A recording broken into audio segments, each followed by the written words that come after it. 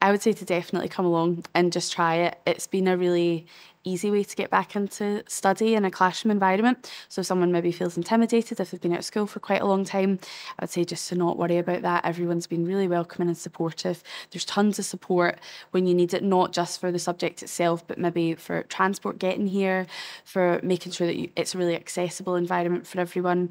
And everyone's been super friendly, really helpful, and you can go at your own pace, which I think is great for a kind of isolated course like this. So yeah, definitely worth giving it a try.